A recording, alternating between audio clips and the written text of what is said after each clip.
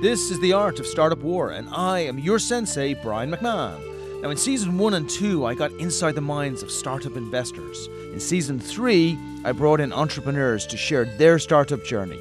Here, in Season 4, we combine both, so you can hear investors critique the investment value proposition of individual companies. You're going to hear how investors make decisions to invest in startups, what makes a great entrepreneur, and how billion-dollar companies are built.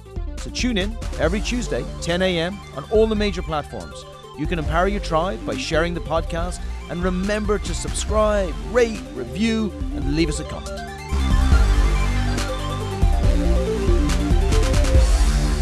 Good morning, it's Brian. It is Tuesday. It is another wonderful day in the fridge in Santa Monica. I've got another fantastic entrepreneur, and we are going to talk not just about how her business is going to grow, but how her business is going to help entrepreneurs grow. Mona, you flew down from San Francisco. What can I say? You're a contender. You turn up. And actually, this is my biggest thing for the whole year this year.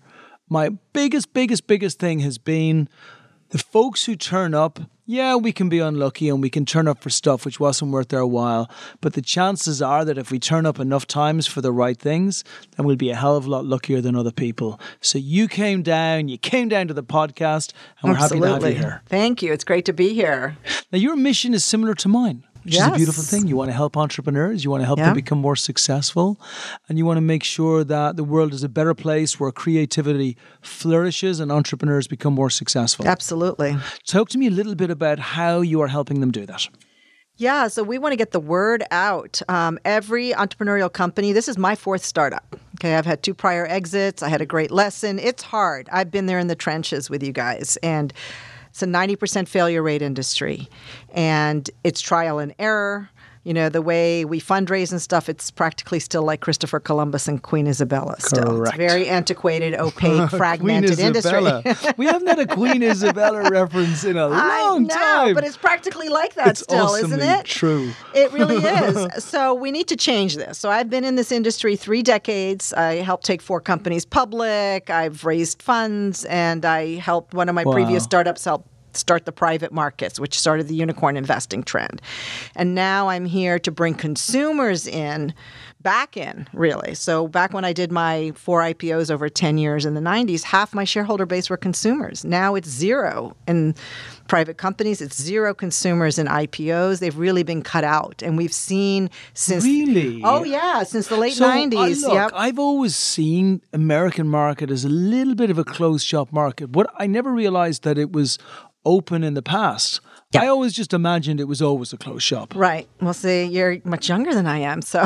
Oh, I love that you say that. I know. You know, you can come into this podcast studio anytime because you're about the only... As I put on my glasses at like 5 in the evening, I'm like, I can't see that anymore because I'm so old. But I'm not today. No, it's true. There's really been an evolution in the industry. So I came out, I would say, in entrepreneurship in about 89. And between 91 and 2000, I did my 4 IPOs. I worked very closely with the #1 venture firm at the time, with one of the 4 big banks that did all the IPOs, with the #1 mutual fund, who was the biggest buyer of IPOs. Wow. And back in the day, during the 90s, when the economy was booming, right, half of the shareholder base approximately was retail shareholders or the consumer shareholders. We used to have stockbrokers.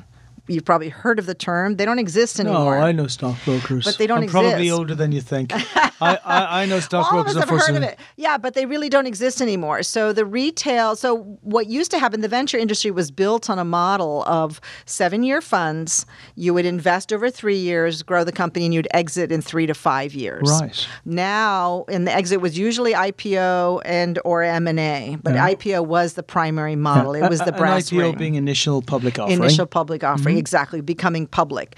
And 90% of all job growth happened after an IPO also. So it was really important to get those companies public, which is the cheapest form of capital at the time. And the markets used to work. There was an infrastructure. And then many things changed. There was, really a perfect storm of about 8-9 factors. And there was a seismic shift. Stockbrokers disappeared.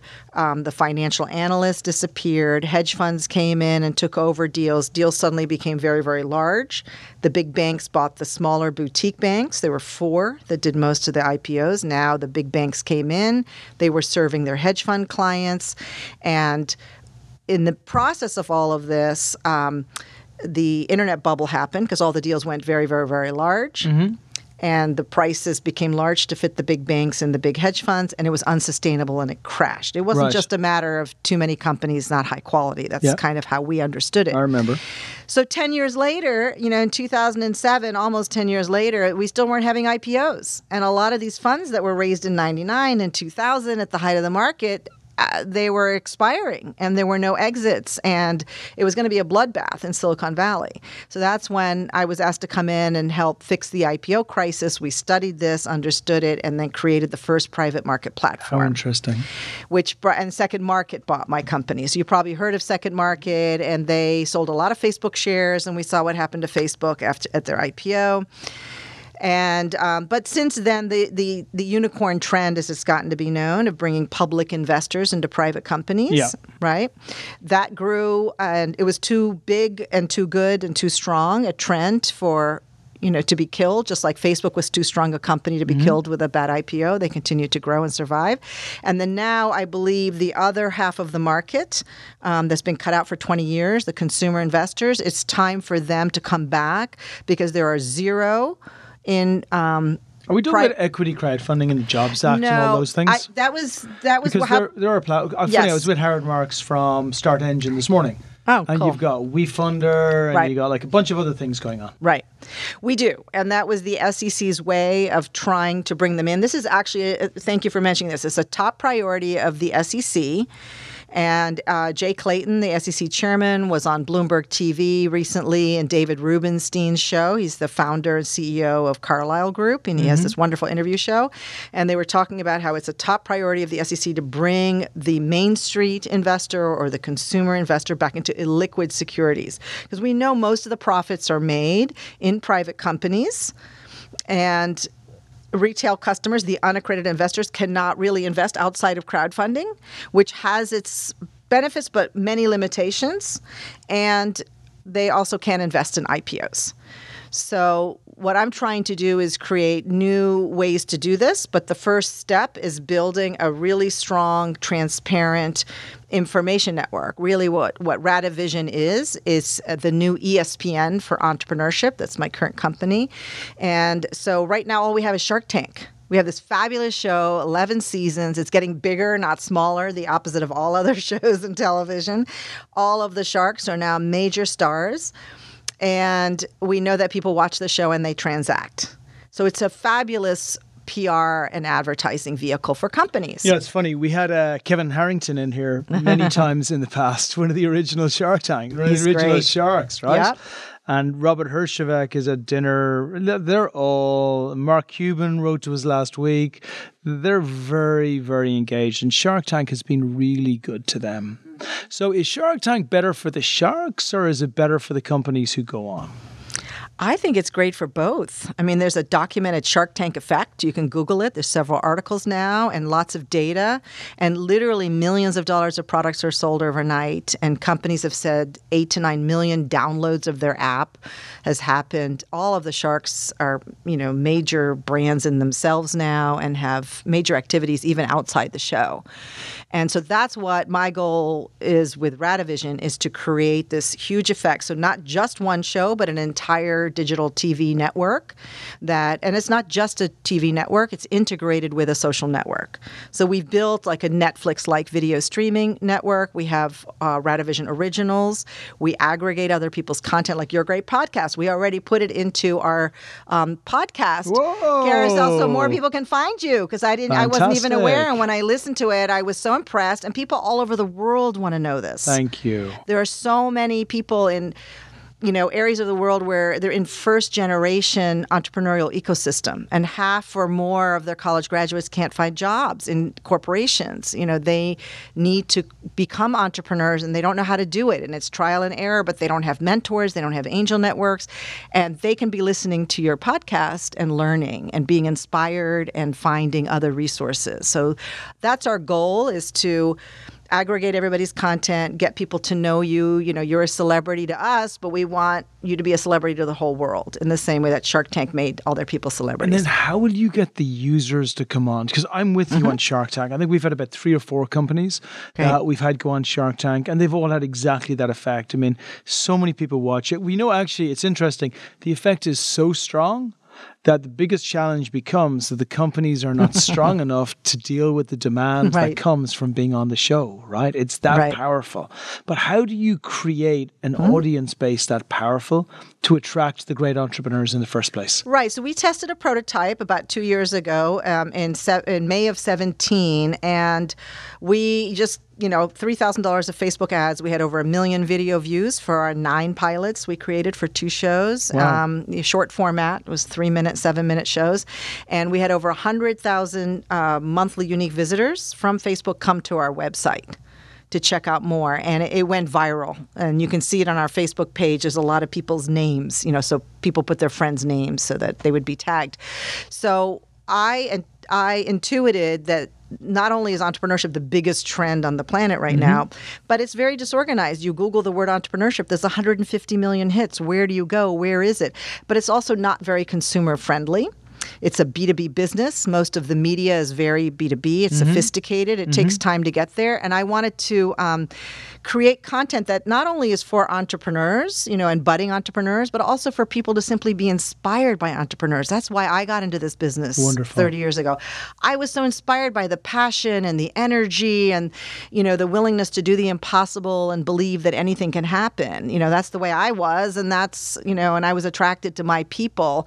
And I think there'll be a lot of people who may be watching the Kardashians or movie stars or other influencers who simply want to be inspired and are going to watch entrepreneurs, and in the process may become engaged, may learn how to invest part of their retirement investment in funds, or be able to benefit from this equity economy, buy the products, and just have fun. So the objective is to help more people invest, right? Because the Jobs Act kind of broke that door down a tiny bit. It did. And allowed people to get into it. Now, it's still such a new industry that it hasn't quite happened like a flood that we hoped. Yeah. But it's beginning to. Yeah, it's hard. I've looked at crowdfunding. I studied it. It's hard because you have to go out and market it yourself. So for 10 years in the 90s, my job was Director of Investor Relations, or Vice President of Corporate Development for 4 different companies. Spent a couple of years with each, help them go public, and then trade their stocks. So my job was to market these companies. And I did both the financial marketing, the IR, investor relations, and the PR, and the public relations. I'd get one good story and the stock would go crazy. Right. So what I'm really focused on here is not on the financial part, is simply the PR part, getting the word out, telling the inspiring stories of these great entrepreneurs that you see every day, doing the impossible, making really cool things, changing the world.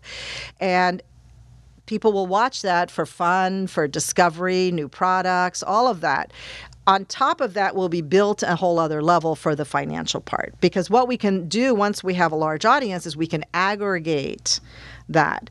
The trouble with crowdfunding is you have to go out there as a company and you have to do most of the sales and marketing yourself, I think. I mean, some of the platforms are good. They have a few 100,000 users or whatever, but you still have to do a lot of that sales and marketing, and it's hard. Fundraising is hard, and getting the word out is hard. And the challenge is, of course, that the platform don't want to put you on the top if you haven't raised any money, and it's hard to raise money unless folks can see you. Right. And they usually want just to... It's a bit like trying to date. They want to add on to your raise. They're not going to do the whole raise for you. It's a bit like feeling nervous about going out to date because you don't want to go into a bar while you're standing on your own, but you're not going to meet anyone if you don't go out. If you're hiding, right. If you're hiding away, right? If you're sitting at home. So the idea is phenomenal, but the engagement is challenging. The execution is hard, and it's one-on-one. So for the investor, they're also getting full exposure, right? Because they're investing in one company. There's a 90% failure rate. What's your chance of getting into that one? And usually the strongest companies are picked up by Peter Thiel or Andreessen Horowitz, or they're probably not going to be crowdfunding just yet, although it's getting more and more. There's so many good companies that have trouble raising because there's thousands of companies now, and the competition alone is now becoming a negative effect. And actually, Robert Herjavec and Neil Patel just put together a platform, Angels and I was going to say demons, but I'm sure it's Angels and Entrepreneurs or something. But they just put together that platform selling the luxury lifestyle of being able to invest. I like it. And there are certain things that disturb me a little bit about how they portray it, because it is very Tony Robbins-y and how you can be a millionaire overnight. But there's also certain things I really like about it, such as if we look, many of the very wealthy people in the United States, from the Vanderbilts to the JP Morgans, all the way through, many of those have made their money through backing an early stage investor, an early stage entrepreneur. Oh, interesting. All the way back to the Wright brothers. Where if you backed the Wright brothers, you probably would have done pretty good, right? That's a patent I would like, considering it's what everybody uses these days. So backing an entrepreneur is definitely a phenomenal way forward. And I really like what you say about, as an entrepreneur, as an investor, be careful. Because don't just invest in one company, because the chances of being successful is virtually zero. You need to invest. I think Pasadena Angels put it at 23 companies to give yourself the best chance to actually being able to get a reasonable return back on your money. Right. Or if they could come in as an LP, for example, to a future expert dojo fund, and you are providing alpha management. So you have expertise and the ability to see hundreds or thousands of companies. You are being selective over the companies you choose. You are also giving them extra support. And then if they're able to come in as an LP, say you aggregate enough people that it can be meaningful to you, and then you're helping them invest, that actually allows them diversification, it allows them alpha, and it supports you to do what you love more as well. And it's very true. And probably in our initial fund, we have it ourselves. So we don't need to go for outside LPs. But we will do subsequent investments. And those subsequent investments will come from folks that invest in exactly the same way. And you say it really well. Like, I'm a repressed Catholic Irish boy, right? So I don't have anybody invest in us until I feel that we're safe. And that means that our companies have to be doing very well. And I'm perfectly happy to wait for that. There's no rush. I'm not dying anytime soon. So we got time to do this. But I do feel that the small cap aggressive hedge funds of the future will be companies like ours that have small ownership in hundreds, if not thousands, of companies across the board. But they're high growth or high failure companies. Fits into one or the other. And failure is part of it. And that's something that as an individual investor going into one company, it's hard to stomach. But we know, and Peter Thiel has pointed out in his book 0 to 1 billion, that all you need is the one hit. So you can have 20 companies, 19 are failures, and that one major hit will cover all of the profits for the other 20. And usually there's another, 6 or 7 that are good size returns on investment, but not the huge hit. But all you need is one Facebook in your fund. And I think he had Facebook and Palantir and a couple of others in his one fund. No, he did very well. Yeah, he's a smart guy. I mean, there's an element of luck to it, but there's an element of brilliance that is so close to that as well. So what will your platform look like? Will the entrepreneurs put videos, and they'll put their videos up on the platform? So they can go look at it right now, radivision.com. It's for radical visionaries. And it's like a Netflix video streaming platform, and with an Instagram-like social network that's integrated in, since our wonderful celebrities aren't household names yet, although that's one of our goals, is to make a lot more of these household names. And so it looks like Netflix and Airbnb got married and had a baby named Radivision. So we want it to be very user-friendly and, easy, and very easy to find all the information in one place. Wonderful. And if you were going to list the top 4 tools that you would get from Radivision, as a entrepreneur putting your content up there or being engaged, or as a normal user who likes watching Shark Tank, what would they be? Right. So a normal user can come in and discover, new shows and lots of new companies. And when you say new shows, do you mean like Silicon Valley type show? Or do you mean these are all, entrepreneurs? So all of our shows, we have 9 different show concepts that we're out selling right now. Wow. We have one that already tested as a super high hit with Netflix audiences. So it's been introduced into Netflix now. So we're hoping to sign that one. The demographics the data analytics are huge on that. Wow. So we're excited about that. So that would be 45. This is really ambitious. Oh, yeah. I don't do small things. I started the unicorn trend. I've raised a $500 million fund. I've authored my own legislation. You're not playing. No. I've influenced about $6 billion worth of investment in the industry. Beautiful. And this time I'm doing it very consciously, and I want this really to be my legacy. I've loved this industry. I love the passion of entrepreneurs. I actually think it's gotten harder. Now there's more competition. Everything is very, very large. Everybody wants to have deals de-risked now before they even fund. And of course, you need to fund it to get to the point of having it de-risked. Mm-hmm. So there's that initial conundrum situation. The IPOs are not getting any easier. In fact, they're revisiting the issue because I didn't get to really finish it properly before the sale was made to second market. So there's opportunity for improvements and growth. There always is through all of life. That's what entrepreneurship is, right? We're here to solve problems in the world.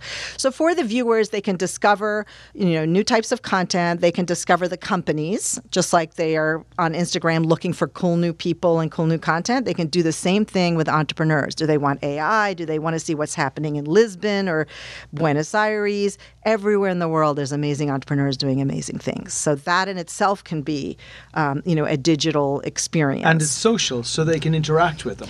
Yes, we haven't built out all of the social stuff yet. We've been slow on that side and careful because of the privacy issues and all of that. But right now you can share content, and certainly we can, get companies into contact with their viewers who are interested. Like we will have a button that says, if you're interested in investing, click here. Right now it's just going to go straight to the companies. The companies can decide what they want to do with it or not. Eventually, there will be new products and new opportunities that we hope to offer. And I think a big part of what we'll offer is, the potential to have a single institutional LP that comes from maybe hundreds or thousands of individual investors. So there'll be new LP funds supporting more seed VCs, but it's a way for the little guy to come in an educated, diversified, protected Very way smart. And have so much fun. Now they have a portfolio just like the accredited guys and the institutional guys. Very now smart. everybody can play in this equity economy. But if you look at where the global wealth divide started, it was in the mid to late 90s when the financial market shifted and went to electronic trading and went from the quarter, fractional pricing system into decimalization. The economics left, and then the split came. So those at the top are the people who play in the equity economy, and those at the bottom are still in the industrial revolution. They can't play in the equity economy, and it's created the, economic decline globally. It's created political polarity globally. There's fascism coming in. Don't get me started. Yeah, so this is I really... know, it's not just, it's all extremism. Like what's going on in Mexico, for me, is no different than what people complain about on the right. There's such extremism that's coming in, and it's incredibly hurtful. And it seems like the world is dividing into crazy places. So there is a beautiful purity about entrepreneurship that doesn't straddle any of the other things. Because it's not about opinions or right or wrong or good or bad or definitions or criteria. It's about new and old. And new and improved versus old and needs improvement. Like, that's all. So if we had a whole planet of entrepreneurs, and I'll tell you something really, really interesting about our place and what happened in our place to kind of wrap this all into one area and why what you're doing is so important. We used to source all of our entrepreneurs here in America, and we've invested in 42 companies.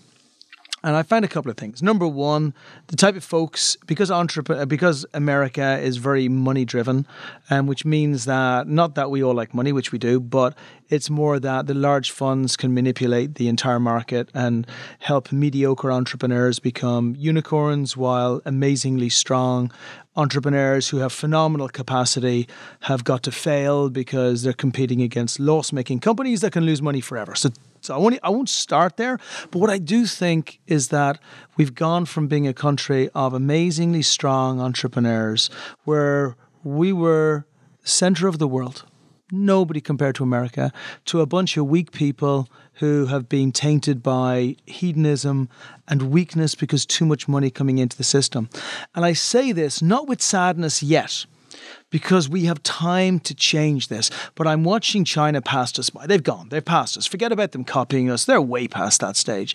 I'm watching India pass us by. I'm watching Taiwan pass us by. I'm watching South Korea, due to causism, pass us by as well. And Israel, of course, have always passed us by because they're awesome, right? And they know exactly what they're doing, and they have done for years. But that's okay. They're our friends, so we don't mind that so much. But everybody else is beating us. And we're the best. And we're losing, right? And we're losing because we're getting weaker and because we're not being taught the great standards of fighting through entrepreneurship. So I sound like an old guy, right? But here's my solution, right or wrong for whatever it is. I think we need to rebirth with phenomenal people the same way we did a couple of 100 years ago. I think we need to take folks from outside. We need to do the opposite to what's being suggested that we do right now and take great people. And do actually the same thing Harvard and MIT and all those guys have done for years quietly. Find their best basketball players, their best baseball players. Don't tell anyone. Put them in and hey presto, they're American tomorrow. Why? Because they're friggin' brilliant and we want them here, not somewhere else. So I want to do the same thing with entrepreneurship. Now, in our last cohort that we invested in, we brought in 2 German Jews, 2 Israeli Jews, 1 Muslim from Turkey, 1 Protestant from Argentina, 1 Muslim from Africa, and I am a repressed Catholic Irish guy. And we put all these people in one room for 3 months, and they helped each other. And they helped each other because the greater cause of entrepreneurship beats the shit out of all of these small, petty problems that are thrust upon us in the world. So I commend what you're doing. I think it's a beautiful thing. The world absolutely needs this. And right now, entrepreneurship to many people, 99%, is a nice escape that they can watch and they can learn, and it shouldn't be that. It should become the center of the world. And I think, folks like me are always going to push that, but folks like you putting platforms up there where people can engage and learn and become stronger and better and love it is the best thing in the whole world. Well, thank you. Thank you for doing that. Oh, my pleasure. Can you share with everybody details, how they find you before we jump? And I want to leave it, especially with somebody with your phenomenal experience in this space, by painting us a picture of a better world, which is just full of entrepreneurs. Okay, so contact details, website details, and then leave us with that vision. Yeah, so they can go to radivision.com, R-A-D-I for radical, and then vision for visionaries.com. And you will see our original shows, our aggregated content. You can click on profile pages. You can join as a member. And if you're an entrepreneur, you can create your own person profile page. You can create your company profile page, and you can start uploading your own content, so like your podcasts and your events. And you can even create social posts, just like you would on Facebook or on Instagram. And start watching and share it and like it and let people know about it. And then you can also vote on who our next celebrities will be that we will film for our Driven show, which is One Ride Problem Solved. It's a mentoring session in the back of a car. And you can, if you have any questions or need me, I'm Mona at Radivision.com. We are going out into the market with a pretty polished product now after 3 years of development. Beautiful. This is our 3.0. But we want more and more user feedback. So We're reaching out to accelerators. You know, we have 9 shows in development. We're in conversations with a lot of the big media distributors. So hopefully you'll be seeing our shows on Netflix and who knows, maybe Disney Plus, maybe Apple. We'll see where the others go. And they're also on Facebook. They're on YouTube, Instagram. So you can find Radivision. You can also look for our shows, The Visionaries.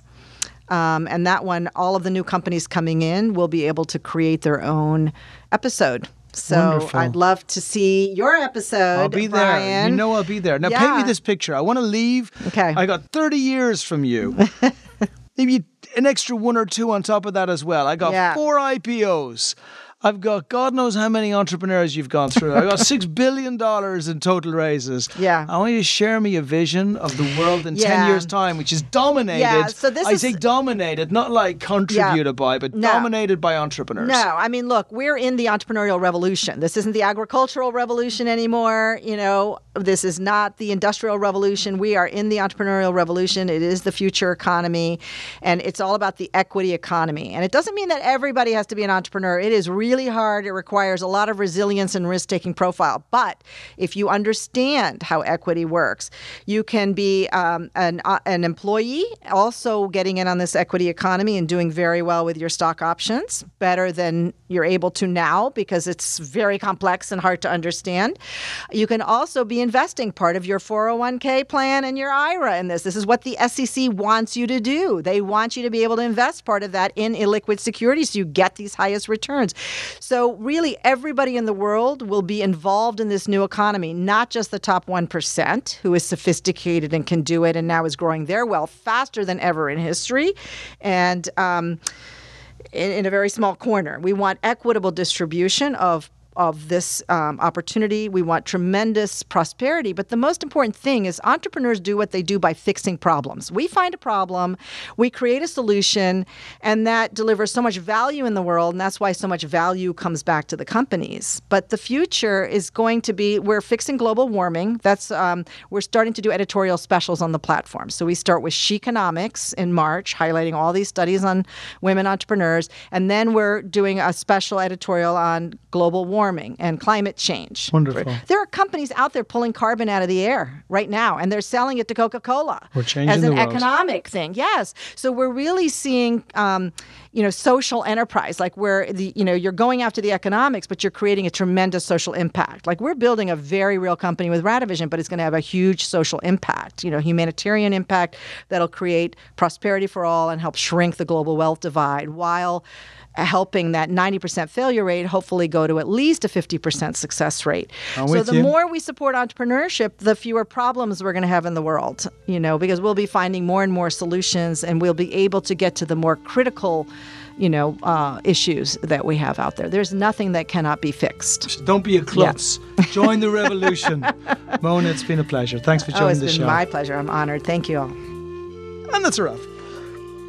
Thanks for joining us. If you love the podcast, please empower your circle by sharing these stories. The Art of Startup War is brought to you by Expert Dojo. And remember, we invest in startups, $50,000 checks. Make sure you apply on our site if you are one of those great entrepreneurs looking to bring your company to the next level. As far as the Art of Startup War is concerned, we are back every single Tuesday at 10 a.m. So remember, check out the new episodes. If you want to find out what the investors think, check out season 1 or 2. But make sure you join us every single week.